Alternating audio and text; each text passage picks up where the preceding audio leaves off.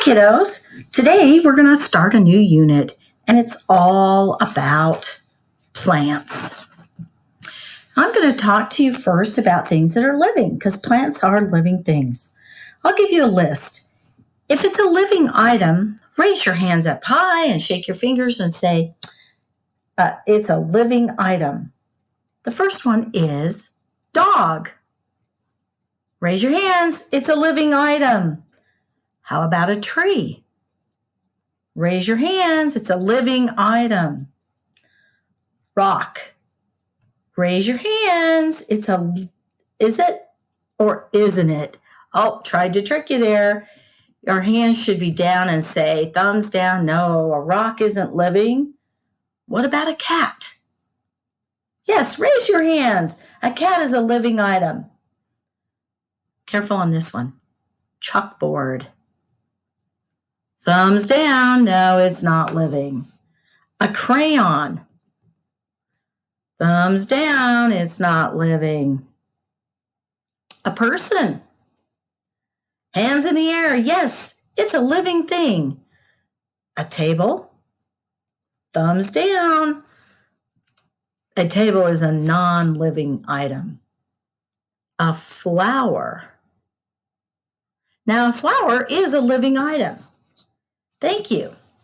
Let's get on with our story today and learn about some items that plants need, all living things need to survive. Here we go.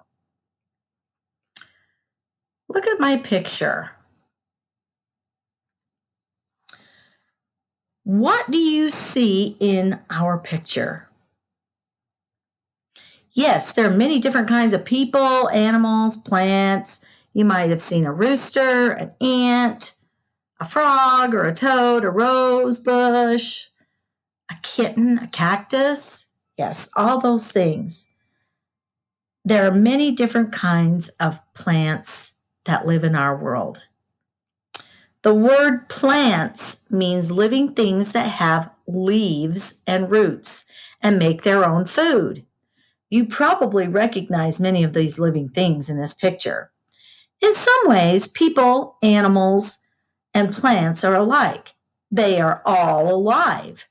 They need food, water, and air to grow and stay alive. But plants, people, and animals are different in many other ways. So how do you think plants and animals are different? Turn and tell someone. Okay. Unlike animals and people, plants don't make sounds. You might think they make sounds when you hear the wind rustling the leaves of a tree, but that's not the tree really making the sound. That's the wind causing movement. And they cannot move from one place to another. Plants stay put.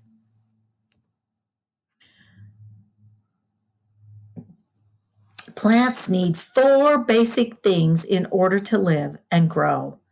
Food, water, air, and light. If a plant has these things, then it can survive, even in a little crack in the sidewalk or road. This yellow flowering plant in this picture is called a dandelion, and I'll bet you've seen plenty of those. A few weeks ago, a tiny little dandelion seed floated through the air and landed in this little crack where there was just enough soil for it to begin.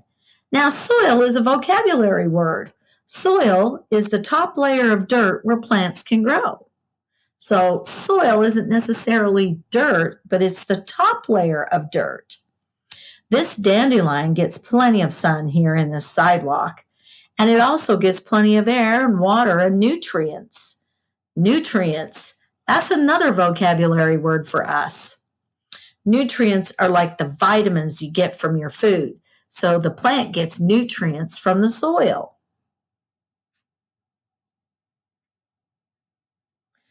This shady forest is a home to many different types of plants, from the tallest trees to the tiniest flowers. A forest is a large area of land where many trees grow pretty close together. Animals that live in the forest depend on these plants for food and for their homes. This forest is just one environment or a place where living things live, of many of them on the earth. So, an environment is another word we need to think about.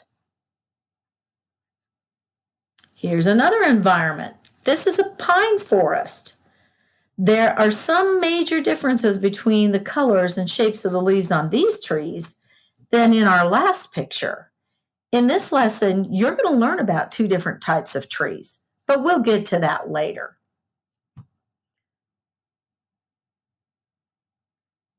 This environment looks very different from the forest we saw in the last image. All plants need food, water, and air and light. But not every place in the world has exactly the same amount of food, water, air, or light. This desert is where it is hot and dry all year around.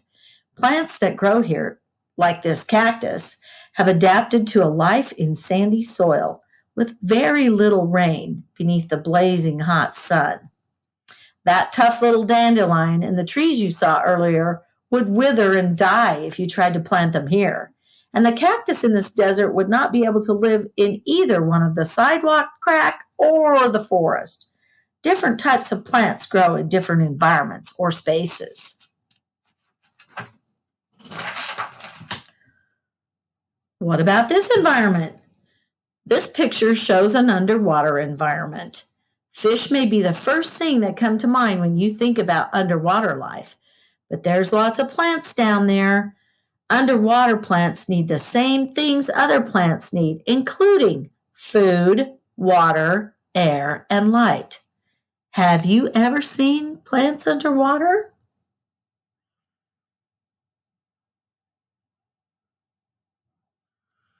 This environment is not a forest, not a desert, and definitely not underwater. This is a city park, made when some people gathered seeds and planted them in the ground. People plant grass seeds on lawns and in parks so there are nice places to play and relax. People plant flowers and trees to make the world prettier.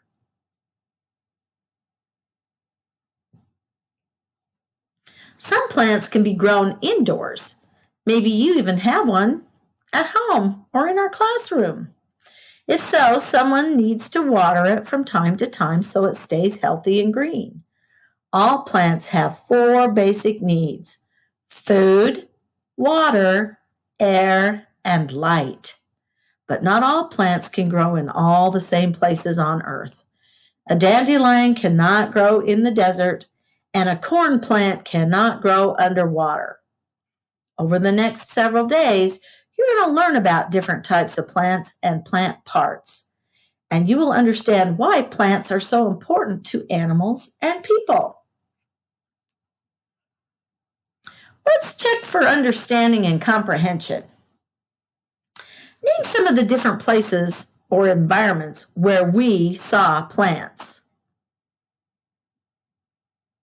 If you said a desert, underwater, in parks, or in forests, you were correct. Number 1, how are these plants the same and how are they different? If you were looking at a houseplant and a cactus, how would they be the same and how would they be different? Number 2, what did you learn about plants in this read aloud that makes you think plants are living? Plants grow. They need food, water, air, and light to live, just like people, just like animals. Are plants a living or non-living? That's right, they are living things. What do you think would happen if plants didn't have food, water, air, or light? If you said they probably would die, you were absolutely correct. They would not be able to stay alive at all. Now, tell someone, name one way plants and animals are the same and one way that they're different. Word work.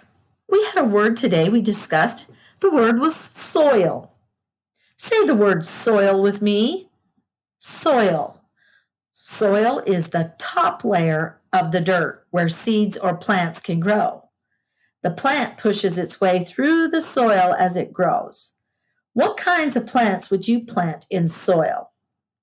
Turn to someone and tell them different kinds of plants you would plant.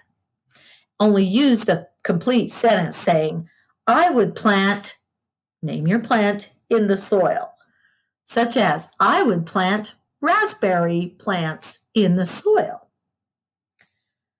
What's the word we've been talking about? Soil.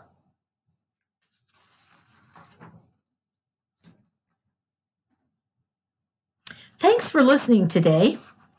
And I hope you enjoyed our read aloud. We're going to be learning more about the environment and plants.